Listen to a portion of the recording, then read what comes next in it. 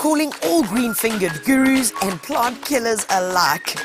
We got you covered every month with gardening inspiration, hands-on practical advice and fun projects to do. From the latest in plant fashion, growing your own, whether to prune or not to prune, from cover to cover, The Gardener and Detainee magazines have got your back.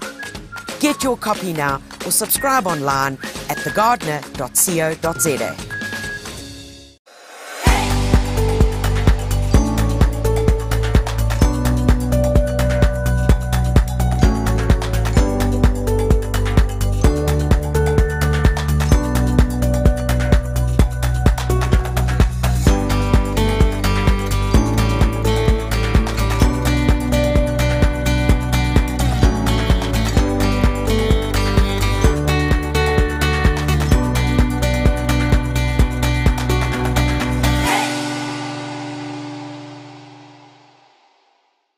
Gardening with Tanya is proudly brought to you by Gardena.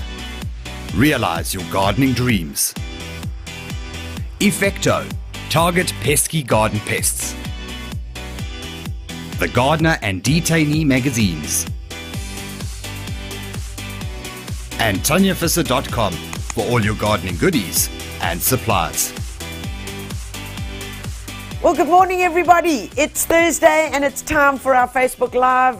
Guys, for those of you that are tuned in right now, hello and welcome. For those that are joining us later, a belated hello to you.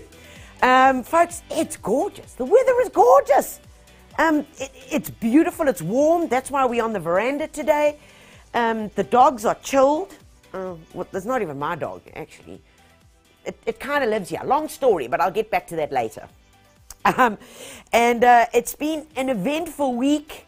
We don't want to talk about negatives. We're just going to stick to the positives. And what I do know, and I'm going to ask you the feeling, and I'm going to ask you, do you feel it? Can you feel it? Because I can. And what is that? You can hear it whispering. You can hear it just trying. You can hear it trying to peep through. It's called spring, guys. It's spring. And it gives me goosies. I get so excited for spring. I know she's coming. I know she's just sneaking around the corner and like saying, kss, kss, kss, kss, I'm coming. Folks, spring is near. And with spring come a whole lot of beautiful, positive energy. It comes with a renewal of life. Of attitudes, of perceptions, of all those good things, and I hope that I can give a little bit of that to you. It really is a wonderful time for all of us to just embrace that thing, and I know that gardening just brings it to us.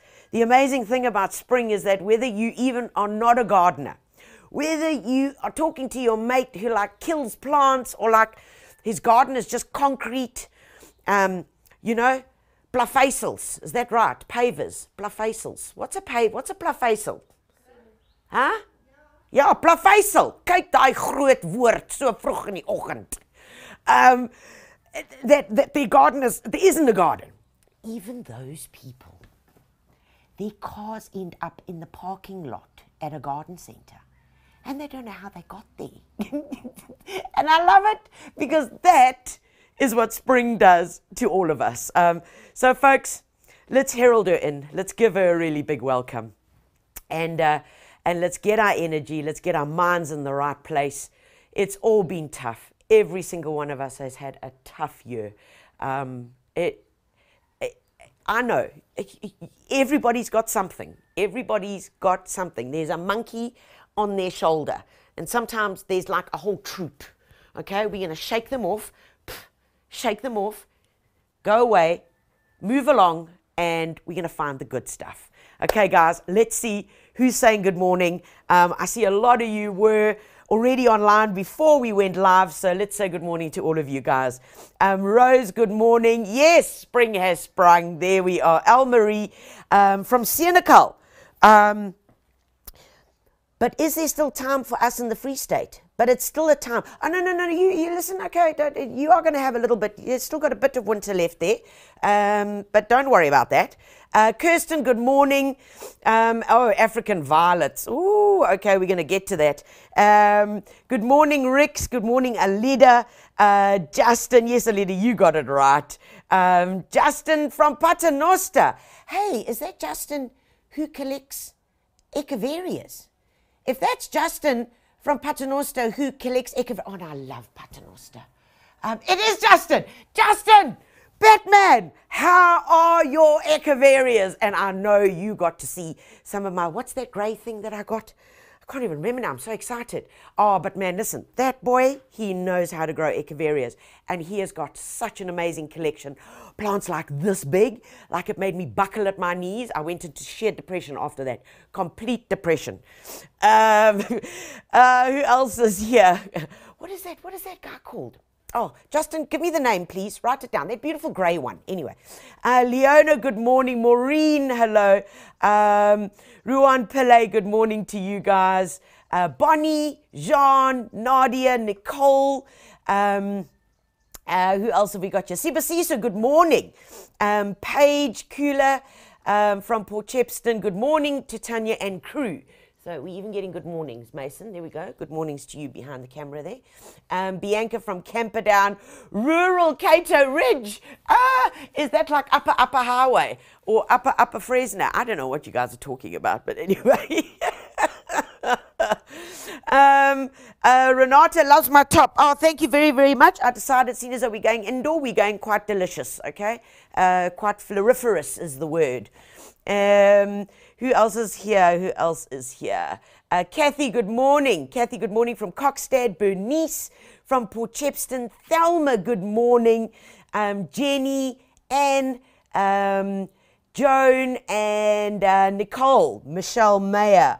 Guys, brilliant to have you all joining us this morning. So, we're talking indoor plants and we're talking unhappy ones. Okay, so we've all got unhappy plants. And it doesn't matter how good you are, guys. You're going to find that. I've got one. I don't know if I should actually show you. Okay, but it's not mine. And I'm going to throw someone under the bus for this. And she knows exactly who she is. But let me get this plant. Oh, shame. Sis toch. Ai, die arme ding. So the first question, you know, sometimes plants are so beyond, they are so dead, you've actually got to work out what it was. Guys, this was a bird's nest fern. Many of you have killed plants and sent them earlier to heaven. I get that. We do things wrong. This was my child's plant. I don't quite know what she did to it. What did you do to this, Megs? She forgot about it. Right. Okay. And overwatered it. Right. Okay. But she's learning fast. She's learning really, really fast. And I'm actually very proud to say that she's become a very, very good gardener, or becoming a good gardener. So, yes. Hi, shame. We need to have a memorial service for this thing because it died very, very slow. Okay, guys. So let's have a look at what's going on here. And let's talk about why plants end up like this. So, the couple of things and the most things that we get wrong when we're looking at indoor plants is the following. It's light. Light.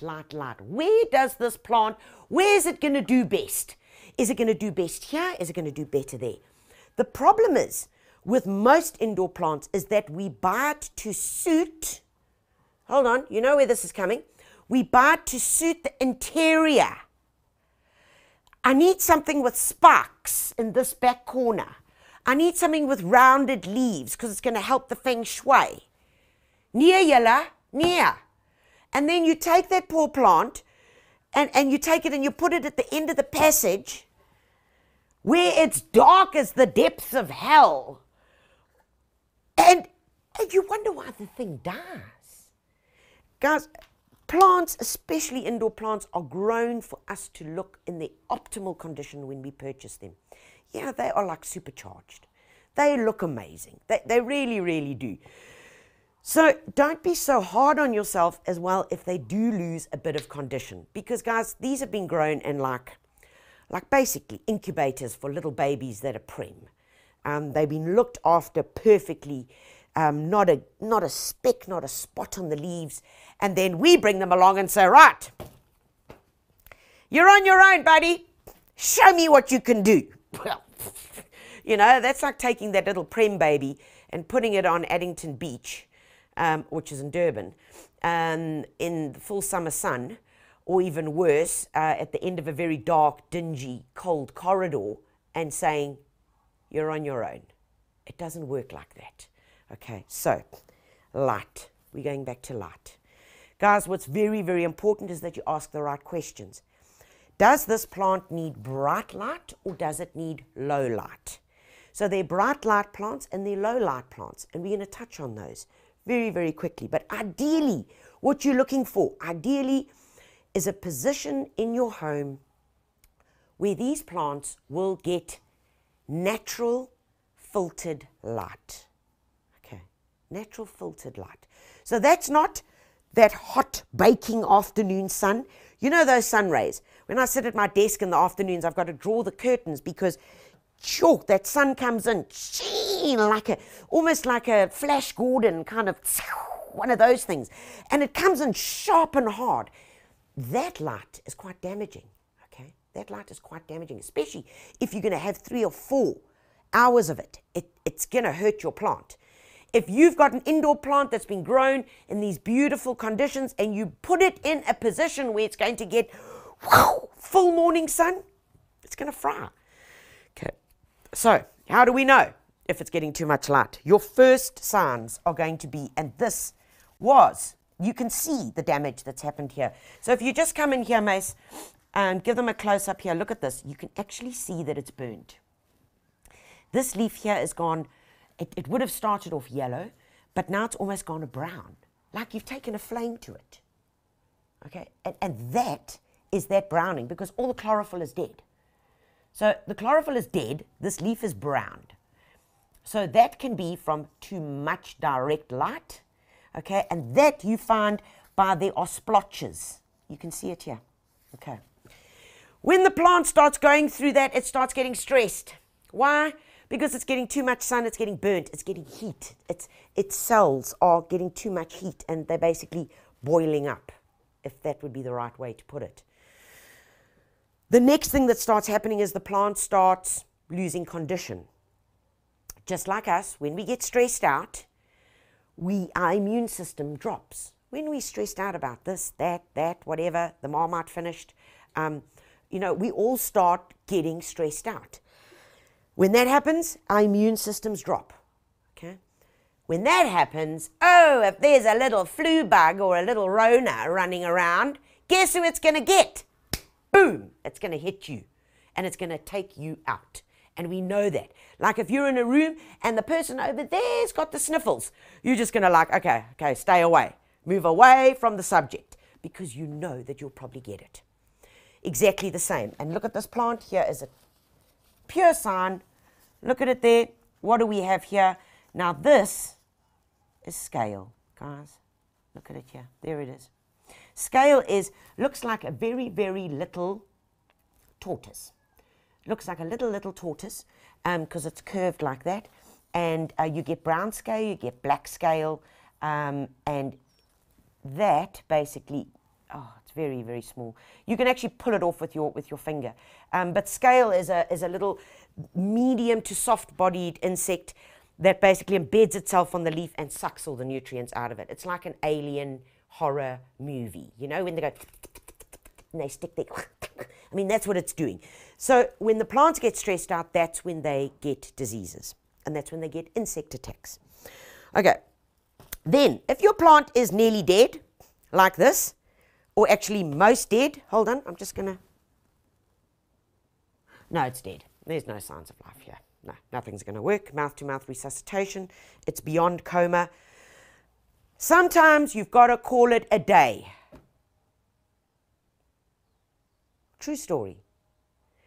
If you had to go now And if we had to prune away all these leaves and try and talk to it and try and resuscitate it, my friends, by the time you have spent money on the plant food, on the insecticide, on the whatever it is to try and fix it, you could have bought 4 of these. 4. So sometimes we got to let it go and we got to say, compost heap, okay? If it's got disease like this, you don't put it on the compost heap, you put it in a packet, you throw it on the braai and burn it, or you put it in a packet and you send it away with your refuse people, because this thing is beyond its sell-by date. Hy's nou klaar, okay? So I'm putting him down here. All right, okay, yeah, he's gone, he's gone. Psst. Okay, so light is the one thing we've touched on. Please always ask the right questions. The next thing that we need to talk about is watering. And watering is probably the foremost reason why we kill the plants. It's too much, it's too little, we've drowned it, or it's been stuck in the karoo because it got no water. So this morning, just preparing for this live, I was walking around here and having a look, and I picked up this pot. And I thought, geez, you're a bit heavy, and I'm going to show you that we all get it wrong. And I don't quite know who the last person was to water this plant, but when I'm finished today, I'm going to hunt that person down, and it's not going to be pretty, because look at what I found. Look here. This is a beautiful spathiphyllum. It's also known as a peace lily. This can cope with low light and medium light. So a bit of early morning sun will be fine for it. In a bathroom, 100%. In your lounge, perfect. Wherever there's a little bit of natural light coming through. But, as I said, can also cope with dark light. When you're dark light, that doesn't even make sense. Where there's no light. The less light you have, the darker green the leaves will go. Okay? But look what's happened here. Exhibit A. Hold on. Oh. Look in there. Oh, caramba. Why are you looking sad? Why are you nearly dead? Well, you're dead because this is the fatal mistake that is made, the biggest mistake that's made with indoor plants. We water them in their pot cover. Now, I had a thing here. Yes, right, here it is. So guys, this is called a pot cover. Okay, this thing here. We all get them. They all look pretty. We swap them out as often as we swap out our cushions, and depending on our style, and if we're into greys or purples, shame, or whatever color you're into, we generally then change our pot cover. But the mistake that we make is we water the plant in the pot cover. Now, I've spoken to you about this time and time again, guys. Please do not water the plant in the pot cover, because this is the result. The plants then sit in this water. Now, when we put this in here, the water is almost 3/4 the way, which means that this plant is going to remain saturated for at least 2 weeks. Now, if I had to put your feet into, you know, one of those spa baths, you know, when you go and have your nails done, your toenails, whatever, and you put your feet in one of those little things. I know they were very popular in the 80s. I think every mother was getting one as a gift, and they'd borrow up, and then you'd do this, how's your fathering to them, and whatever, and bath them. Yeah, I asked for matte plain nail varnish. I don't think you get that. But anyway, if you had to put your feet in one of those spa baths for 2 weeks, and if you took them out after 2 weeks, what would the result be?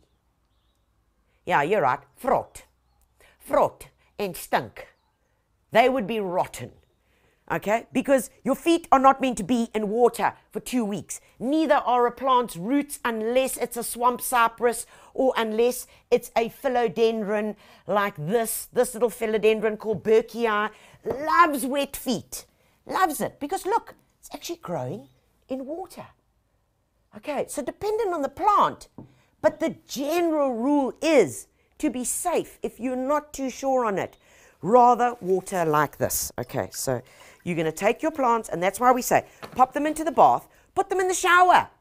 Put them in the shower. You know, put the shower in cold, step aside after you've had your little stort.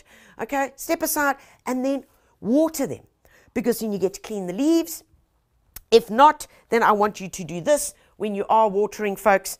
And if you just get a big guy like this, which is an ice cream dish or whatever, Tupperware, and in here you can mix your plant foods, whatever your plant foods are. We love using multi-grow, so we'll use multi-grow, and then we'll alternate with some of this lovely Calpac. So the Calpac is the seaweed extract, okay? So it's like a good tonic. It's like taking your zinc. You know what I mean? Yeah. So this is a good tonic, and then we'll use this, the multi-grow, which is full of all the NPKs.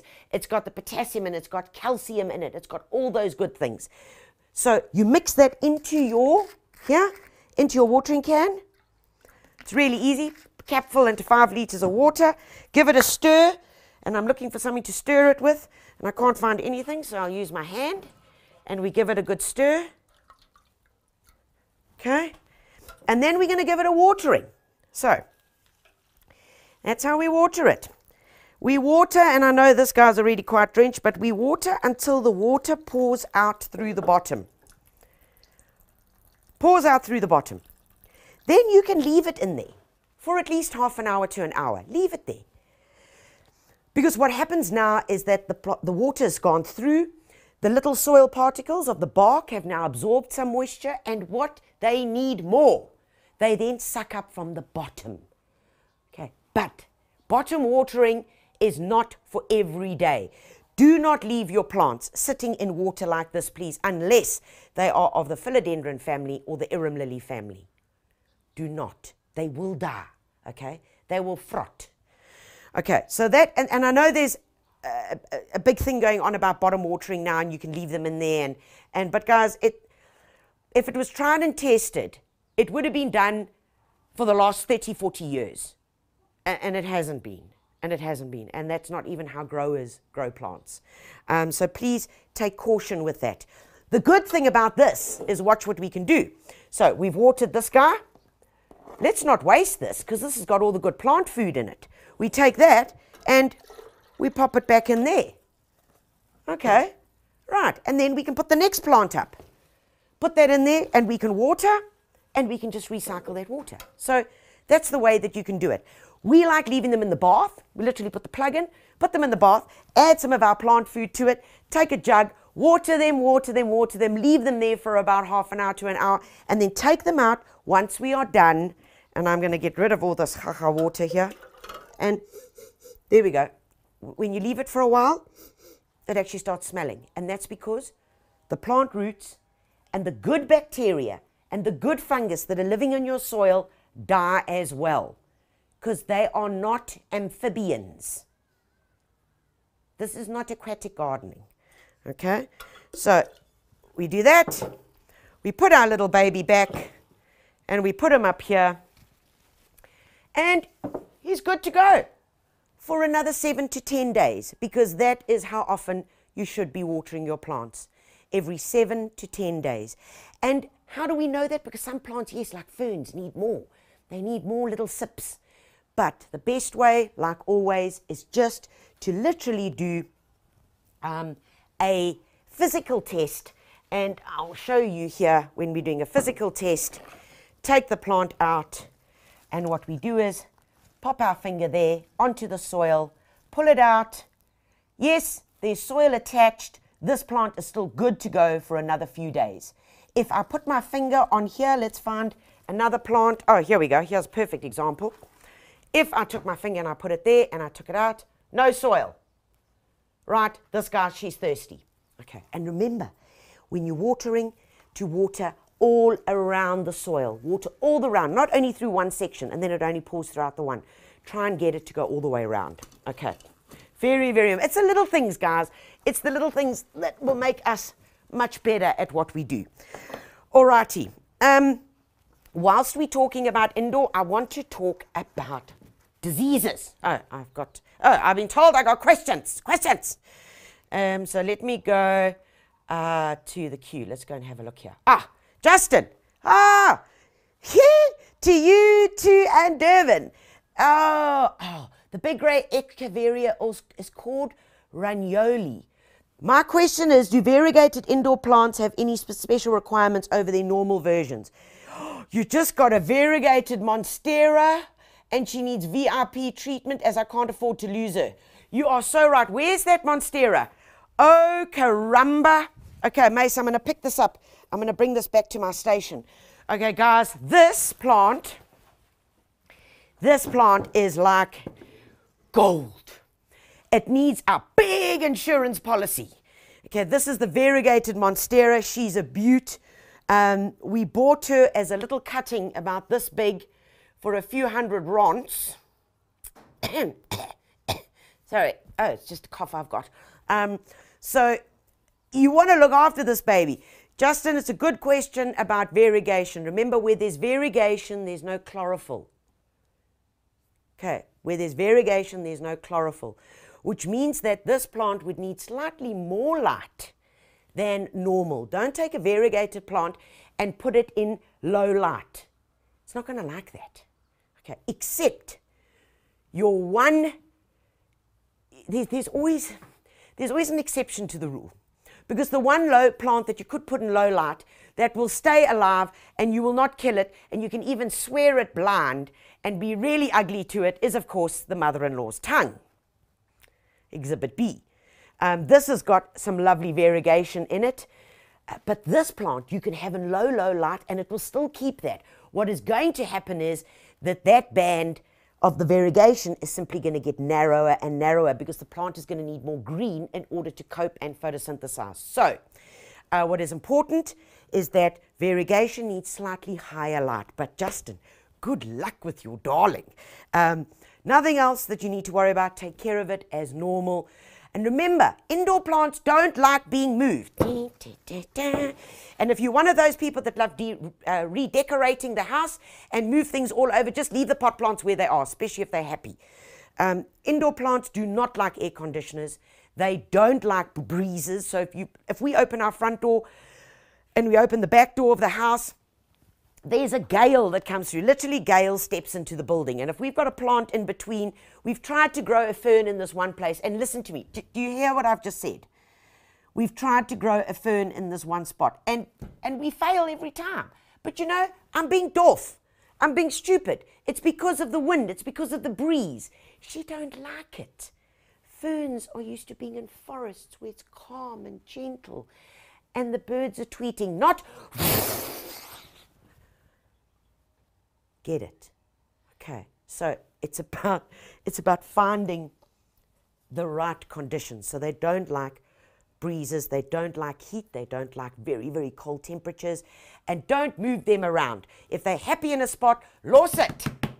Soos jou maag vir jou gesê het. Okay, so let's put this darling back over here.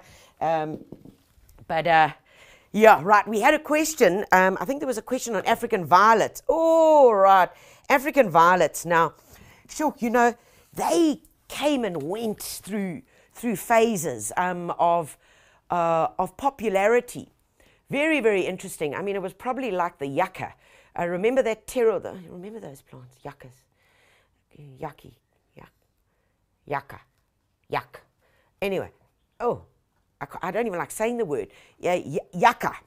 So yuccas were in fashion. They're those spiky things, and they were really, I mean, why on earth would you want to put that plant in your house if you've got like a 2 or 3 year old running around? It's going to impale itself on one of the thorns. But anyway, they were very, very popular. And for those of you unfortunate enough to have planted the yucca outside, it's now escaped, and it's become a tree that's 4, 5, 6 meters tall. And for those of you who also had a rubber plant back in the 70s and decided that you'd free willy and plant it into the garden, you've probably got a 30-meter tree now that you're going to have to pay about 17,000 Rand to have the tree fella remove it. So some plants are best kept in their containers. But beautiful African violets, shame, have been at the throes of popularity in and out, and there still are a few amazing collectors around the country because they are beautiful, they're nostalgic. and I'm sure many, many homes, and I see it. I mean, I've got it in my head. My mom had this. An African violet, still in its brown little pot, plastic pot, sitting in the kitchen windowsill on a mismatched saucer. Yeah, yes, yes, and a little bit of water, and the rings of where the water used to sit, the brown rings were still there in that saucer. And when you tried to clean that saucer, you actually couldn't get it clean unless you jigged it. Okay, so African violets, folks, here are a couple of rules. Okay. When you water them, water with tepid water. Okay, tepid water. Because African violets live naturally. This is where they're from. And I think I've got the right mountain. It's the base of Kilimanjaro. That's where they come from, the base of Kilimanjaro, where it is warm, hot, tropical, okay? If you give them tepid water, not hot, tepid water, they will flower more constantly. They need food because from where they originate, as the water that filtrates through them, as that water filtrates, it's full of nutrition, full of good nutrients.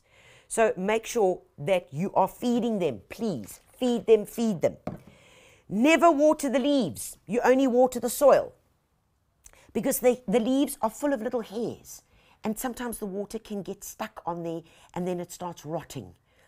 Don't do that. They like a very rich soil. That makes sense. Think about from whence it came. Yes, because they're at the base of a mountain where there's good, beautiful soil that's been eroded from the rocks that have got full of minerals. So when you're doing an African violet mix, and some garden centers actually sell an African violet mix, you will always find in it a bit of perlite, you will always find a bit of palm peat, you will always find a bit of vermiculite in it mixed with your potting soil. But it's got the aeration as well, okay?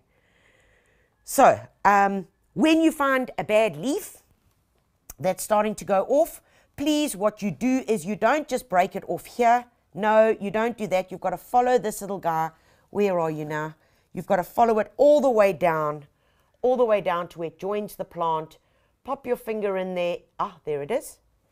And there, it's away. That's the whole thing. That's what you want to remove. Okay, nice and easy. So, okay, that's the African violet. Now, things that can go wrong. So we've spoken about light, we've spoken about what they don't like, we've spoken about watering. Now, when it comes to jojos, jojos, I'm going to show you Exhibit B. Oh dear, oh dear. Oh, caramba. Okay, these are the most common problems that you can find in your indoor plants, guys. And here is one, Mace, I don't know if you can get in close there, but look at that. Oh, I've got such winter fingers. My goodness, look at this from all the gardening. Can you see? Oh, gosh. I need a manicure, dear. Anyway, this is mealybug. People often write to me and they say, I've got this fluffy white stuff on my plant. Fluffy, it looks like cotton wool. Yeah, that is mealybug. Guys, mealybug is horrid. It starts off as small little specks. Small little specks. In fact, here is the start of some mealybug. Oh, I don't know if you're going to be able to see this, but people will often say, ek het luise op my plant. But that lice is actually the beginning of mealybug. And they're very, very small, and you can literally just wipe them off with your hand like that. But the problem is, there, do you see when I've wiped it off? Look at it all there. Look at it all there. Okay, so mealybug is quite hard to get rid of. You generally find it when plants are stressed, once again, or pot bound, because I guarantee you, if I have to do this to this poor plant, oh yeah, oh well, there we go. I told you, instinct will tell you. The plant is telling you, something's wrong. I'm not feeling very well, okay? And it's telling you, even although you're watering me, Mom, even although you're watering me once a week, I'm still dry on the inside, okay? I'm still not getting enough nutrition because there's too much soil around it. And I guarantee you, I'm going to do this. And do you know what? I might be wrong. But before I make a terrible mess on my counter, I'm quickly going to put out my little gardenia mat. And listen, I got to tell you, My child steals this from me every week. I keep it in the garage. I go back and I go and look for it because I need to pot up something. Yeah, hy's weg. Die kind het hom. Anyway, our little gardenia planting mat is an absolute whiz. So pop it out wherever you're going to be working, guys, because then you don't make a mess anywhere else. And before I destroy this poor little African violet, I'm actually just going to move it. Right, okay. So let's just do this, and I just want to do this over here. All right. Before I break something else. Okay, guys, right. So I want to show you the typical signs here. If I break into this, okay, and I'm going to open it up. Here we go. Here we go. Inside, it's dry. Inside, it's dry. The soil, the water, when you've been watering it, has just been stuck here on the outside. It hasn't gone to the core of the plant, which means, yes, buddy, you got to repot this thing. Because if you don't repot it, it's not getting enough moisture. The moisture is not getting to the core of the plant, which means it's going to get stressed out, which means we're going to get mealybug, lice, and we are going to get one of the hardest things to get rid of is this. Come and have a close look here. There's the scale. You can see them like little brown dots all over it. Horrid, horrid, horrid. And this thing reproduces like nobody's business. And it'll soon engulf and colonize the whole plant. So how do we get rid of it? Guys, we use this at home. It's called Garden Gun. It's already mixed. Okay, so I don't need to worry about putting 2 mils of this into 10 liters of water. And I'm like, hold on, mathematics, because my container's only 750 milliliters. I know it happens to you. Come on, you get this, you open it up and it's like 50 mils and 5 liters of water. Right. Worst of all, some of you don't even own one of these beautiful Gardena little spray house, your father's, and you're using a window lean bottle. Scamio. I know you do. And the window lean bottle, by the way, FYI, is 750 mils, just if you wanted to know. And now how hard does the math get? Because it's 50 mils into 5 liters. So 25 mils into 25 liters. No, into 2.5 liters. And then from there you go 12.5 into 3.5 liters. By the time you get down to 1 liter, it's like 0.35 mils. But then you so over it that you just take the mutie and you say, kom ons gooi hom 'n loopdop, skat. Kom papa. And what you do is you just take this measuring thing and you pour some in and you say, I think this will kill it. And you put it in. What's going to happen? You're using too much of the poison and you're going to probably kill the plant as well. Okay, so that's why we like the Garden Gun, certainly for little indoor plants, because you don't want to have to go and mix up a whole big container. You just give it a shake. It's a pyrethroid. Guys, it's pretty safe to use. Pyrethrums are one of the most gentler to use. It's kind of like organic, then you get pyrethrums. You can also use oleum, which you can pick up at your local garden center. But Garden Gun will kill ants, even ants in the garden, if you so wish. It'll get rid of scale, mealybug, aphids, little caterpillars, those little guys. And all you do is you just give it a spray, because this is basically a product that you spray on. It gets absorbed into the insect through its mouth parts, and then it dies. Right. So that's the way it works. You apply it once a week. And remember, when you are spraying these, guys, you use your practical brain. Don't spray it inside the closed room and close the door. Near. Take it out onto the patio, give it a spray, leave it there, and then take it back inside. Okay, just use your practical brain. Okay, so we're going to put this baby over here. You want to spray once a week until there are no signs of the disease. Okay, I've been told to have a look. Renew, is that how I say it? Renew Dinesh. I will learn a few South African words. Where are you from? Please advise how you can how can I have my peace lily to flower? Ooh, okay. Renew, here's the trick. The trick is when we buy peace lilies, of course they're in flower. Of course they're in flower. Else why would we buy it? Okay, they're in flower because that's, the growers know, the clever people know that we will then buy 8 times more peace lilies than one that isn't in flower. So it's been forced to flower. Okay. Yeah, it has. Bottom line. How do you think we get poinsettias, those beautiful red Christmas things, to be in full flower during Christmas time when they actually flower in winter? They're forced to flower. So as soon as they come into our homes and they get put into a normal, general life cycle, they clutch out, basically, because they're not getting the right nutrition. They're not getting enough of that nutrition constantly. So remember, we spoke about feeding. Okay, so whether you're going to do 1 week with Calpac, 1 week with your multi-grow, feed, and move the plant to higher light. Okay, peace lilies will flower if you're getting good light. So that's critical for them. Although, as I said, they can cope in low light. You're going to get lots of leaves, but very little flower. So move that plant into slightly higher light. And they are quite thirsty plants, not drowning like that one was over there. Okay, no, not like that, very bad example, but they do enjoy more water. So keep up the watering. Maybe you've got to water twice a week, just do the finger test and you'll know. Right, okay, so chojos we've dealt with. Guys, what I want to go into, this is what I want to touch on. I want to touch on succulents and indoors.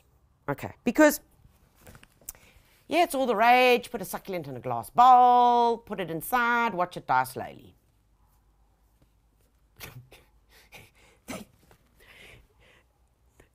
Most succulents are big, fleshy, fat plants that come from the deserts of Arizona, from that central band in the Americas, or slightly lower. That's where they generally come from. We take a poor little Echeveria or Klein Vet Blankie and we put it in a little bowl and we put a few clippies inside there and we put it on our dining room table and hey, like baie mooi.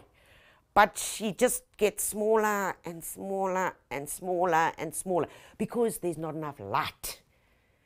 If you are going to grow succulents indoors, and I'm not saying that you can't, this guy over here has been growing at our kitchen, on the kitchen counter, right by the window for over a year.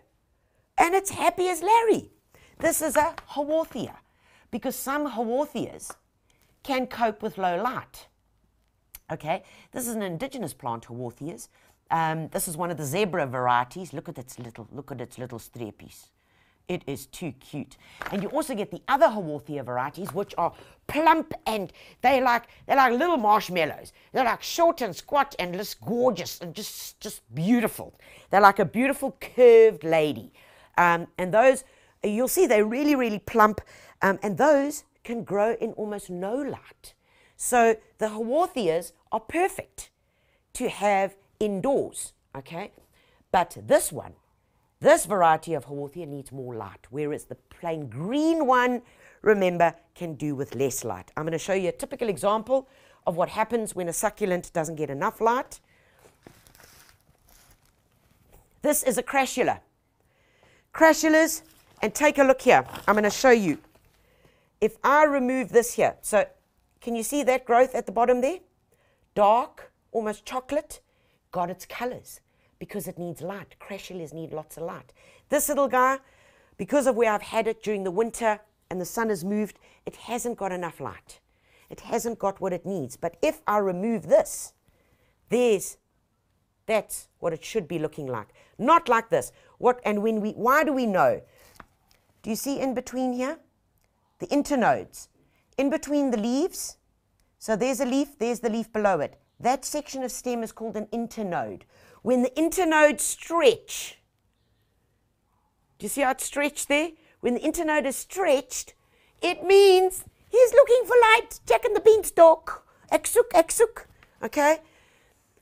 And that is a sign of not enough light. Okay.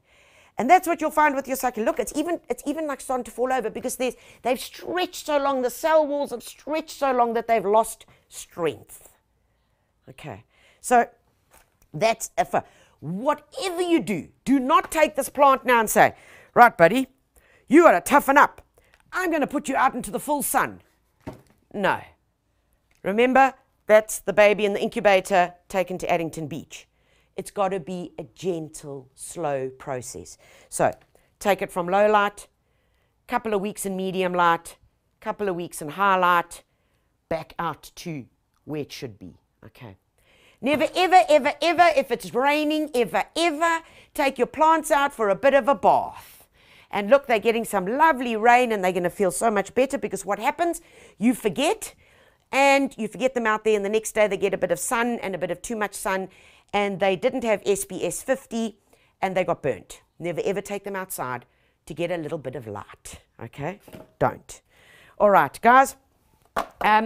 We spoke about a plant that needed repotting, so let's show you how to do it. Let's show you how to get it right, because I know a lot of you are going to want to do that with some of your indoor plants because, yes, a lot of you are growing great plants and they are thriving. And when they get too much and they get stuck and they're not getting that enough nutrition, well, we've got to pot them on. So I'm going to be using this beautiful Sansevieria. Now, folks, I want to see what's underneath here. Oh, here we go. It's my grubber. Okay. Now, folks, when you are repotting, remember, save yourself the time, trouble, effort, and getting into trouble. Put down the Gardenia mat because it does a great job. I'm using a beautiful mother-in-law's tongue, and these plants, at one point in our life, you could pick them up for a couple of rand. Well, they're now so popular, and they've become an in-plant because they're good for feng shui. They've got beautiful movement in them. They're really tough. You can't kill them. So you're now paying a lot of money for them. I wonder what we paid for this. Oh, 175 South African rand. That's what we paid for this guy. So lo and behold, I want to make sure that it stays alive. And even better, I want to get more babies out of it. So what we're going to do is this. I'm first going to get my soil mix right. Now, folks, I want you to do this. We've got some potting soil here. It's a good premium potting soil, bark-based, and that's potting soil. You're not taking from the plant that died 100 years ago and saving that bit of soil to bulk it up. This is going to be my main container, and I'm going to mix and add everything to that. It's a really simple process, guys, and I want you to follow it like this. Perlite. We are going to add perlite to it. Perlite is, listen to it. Can they hear that? You hear it? It's like, ooh, it makes my teeth go funny. Perlite is almost, it feels like polystyrene, but it's not. It's actually a type of stone. It's a pumice. It's incredibly lightweight, and it's really good for aeration, for drainage. So into a trug, this is probably about 8 liters. I'll probably put in about 500 mils, probably like two cupfuls. Let's work it like that. So let's say this was 8 liters, or even 5 liters, guys. So a bucket, a 5-liter bucket. You would add in 2 cupfuls of perlite, okay? Right, that's for drainage. What I am going to add in is a handful or 2, because you can't overdo this, of some Atlantic Bio-Ocean. This is pelletized chicken litter. When mixed into the soil, you don't get that beautiful earthy chicken smell. And what I am going to add in as well is some vermiculite. Vermiculite is also a volcanic product, folks. It has the ability to hold moisture. It's wonderful in indoor plants. And what I'll do is I'll add about the same amount of perlite. So that's 4 handfuls or 2 cups. All right, so that goes in there. Right, what I'm going to do next is give it a good mix. And I'm using my little trowel here. And this just is so easy. Okay, give it all a good mix, because this is going to form the basis of your mix. But I've got one more thing to add, because you know that when you start taking apart your plants that you've bought, you've seen it in there. You know they use it in there. And of course, it's what we have used for many, many years. And you see it lives in this Tupperware is, of course, our palm peat. So we take our palm peat. This is one block that's been put in here. We add water to it. It swells up like that and makes 5 liters. And I'm going to probably put in 1, 2, 3 handfuls. Palm peat, look, it's still got moisture in it at the bottom here. Palm peat holds moisture. So between the moisture that we've got here, the airiness, the fluffiness, we've got the perlite, which is going to help to keep the little pockets of oxygen in the soil, which we need. We've got the vermiculite to hold the water. Man, we've got a good recipe here. Plus, we put in the organic pellets. Okay, so let's get rid of that. All right, and now, final mix. Okay, here we go, guys. All right. Now, keep this. You know, don't mix it and then throw it away or whatever. Just keep this mix, because then whenever you have the urge to repot, you don't have to go and make a whole new mix again and make it a big story. Right, so let's put that one side. Now, let's open you up. Remember, when you're taking out a pot, a squeeze, and a squeeze, and out it comes. Ha! Look at that. Oh, you beauty. You beauty. Now, sometimes we have to get a little bit more active with this, hey? And put in a little bit more muscle power, and you might need a secateur just to cut through them. If you've got the plant like that one that we showed you, this one here, okay, if you've got one like this with really thick root system, guys, grab your little grubber, okay, grab your grubber like this, and I'm going to do it towards you there. And all I want you to do is open up the roots like that. Do you see that? You're opening up the roots, giving it some space, some air, all right? And then you will repot. And this plant will be so much happier, because what happens, they almost get brainwashed into going around in circles. And they're all, and then what happens when it goes too fast? They fall off, poof, just like a child flung off a merry-go-round.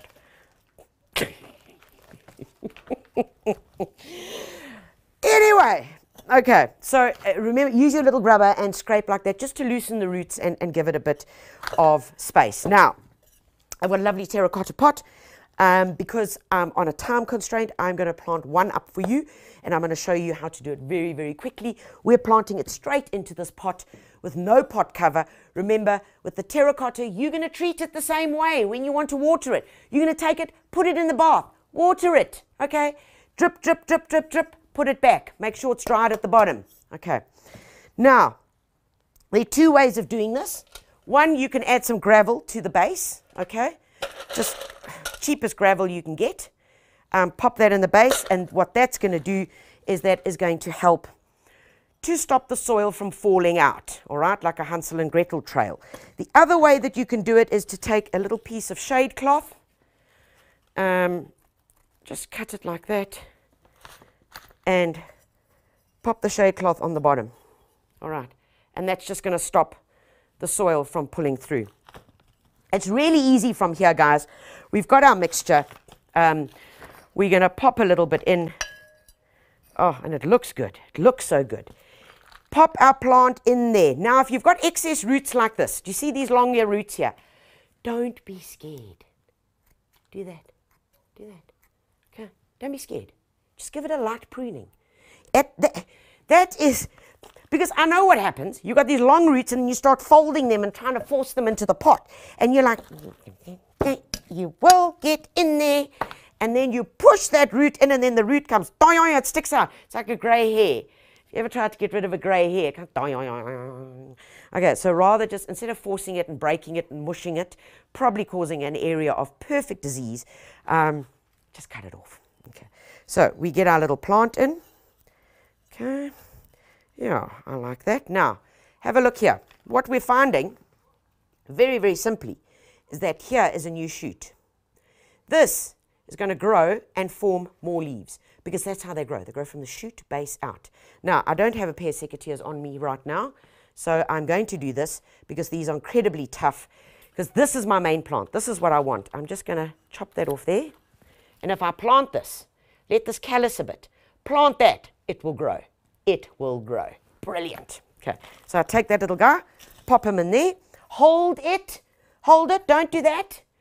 Hold it. So it's not actually on the base of the soil there. Okay, I've lifted it just slightly up, and then as you're holding it, you then fill in the soil around. Okay, because now what's happening is the soil is filling in between the roots. Give it a bit of a shake. There we go. Now we see what's happening. Take the back end of your trowel and just pop it in like that. We're not burying it too deep. We're not throttling it up to its throat. We're firming it down. Firm, firm, firm. Never fill the pot all the way to the top, because then when you water it, the water goes all over and it causes a terrible mess. I can put in a little bit more soil here. 5 minutes. Okay, give it a bit of a knock. 1, 2, 3. It settles the soil, and there's my baby, good to go. Doesn't that look smart? What do I use when I've just planted them? I always use Start Grow. Guys, Start Grow promotes rooting and quick shoot growth. It helps the plant get through that stressful period. Very importantly, it helps it getting through that stressful period of transplanting. So when you transplant seedlings into the garden, when you're planting seeds and they just started to germinate, when you're transplanting a plant, anything, we use this because it is brilliant. What it does, it nourishes the plant to produce amazing roots very fast and to get that first flush. It's got no N, P, and K in it. Interesting that. It's got all the other trace elements and a little bit of some special ingredient to make sure that we're getting good root growth. Okay, so now that we've shown you how to repot that little guy, we would give it a good watering. Either we can use one of these, but this would be more for if I'm just feeding it. Give it a good watering like we've shown you, but say you've got those and you want more. Guys, I want you to watch the video coming up now. We show you how to make more of these state secrets, now unleashed.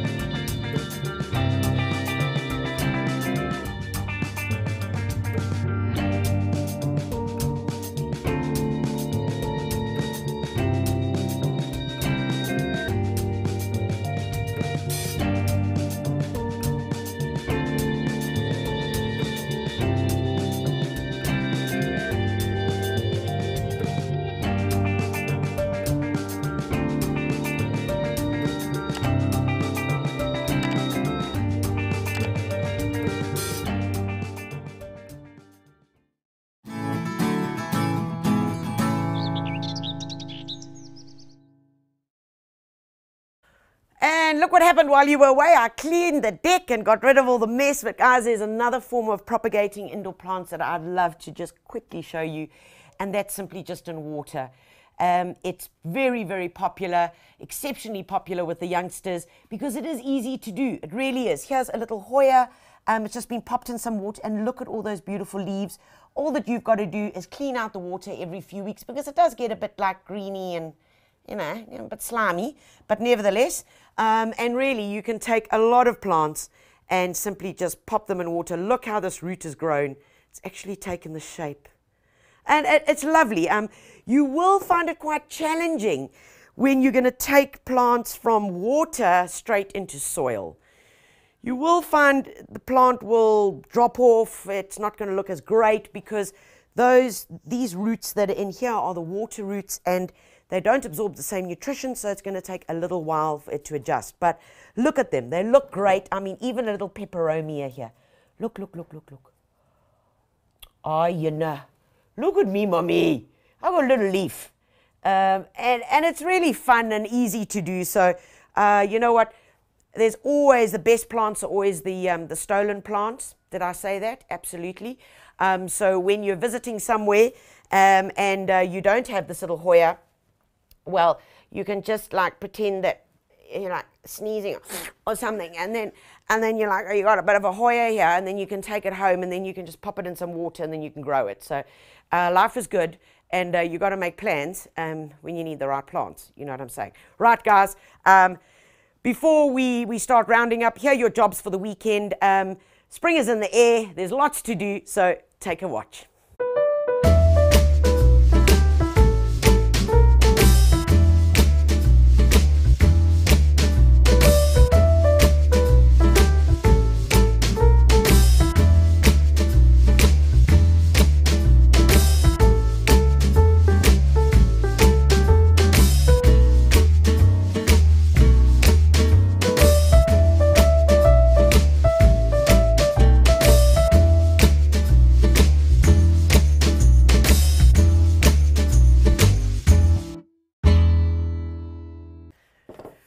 Well, there we have it, guys. Remember, please, to get hold of your latest copies of our magazines. They're big, they're fat, they've got extra pages, and they're waiting for you. We've got Grow to Eat, our new issue that's out. It's all about peas, it's about seaweed, it's about foraging, it's about okra. What is okra? Can I eat it? Yes, you can, and it's as cheap as chips. There's some yummy recipes in here. And if you also want to check them out on YouTube, we've also got some food recipes on there. So please do go and indulge. But Grow to Eat is yummy. Our latest issue of The Garden and Detainee are also on shelves now and waiting for you. Remember that you can also get a digital subscription special. Check it out on our Facebook page. Also, just pop onto the Gardener's website, and it's dirt cheap. I think it's 60 Rand for 3 months access to either the... Oh, it's 66. Clickety-click, 66. Look, I said 66 Rand for 3 months access. Plus, you get access to the back issues for 3 months, guys. Come on, that's like 20 bucks per month. That's like car guard money. Please come and support us. We need you. We really need you. So when you see these gorgeous magazines, please make sure that you take a little bit of us back home. A big shout out to our sponsors today, to Gardena for their awesome planting mat and gorgeous little tools, and to Effecto for the garden gun. Folks, thank you so much.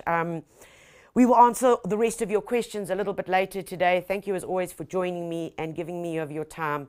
Enjoy the moment. Nurture it, hold it, grasp it, and stay positive. Thank you once again. Take care of you and yours, and most importantly, as always, happy gardening. God bless you all. Gardening with Tanya was proudly brought to you by Gardena. Realize your gardening dreams. Effecto, target pesky garden pests. The Gardener and Detainee magazines. And TanyaVisser.com for all your gardening goodies and supplies. All plants kindly supplied by Blackwoods, the home of gardening. Calling all green-fingered gurus and plant killers alike. We got you covered every month with gardening inspiration, hands-on practical advice, and fun projects to do. From the latest in plant fashion, growing your own, whether to prune or not to prune, from cover to cover, the Gardener and Detainee magazines have got your back. Get your copy now or subscribe online at thegardener.co.za.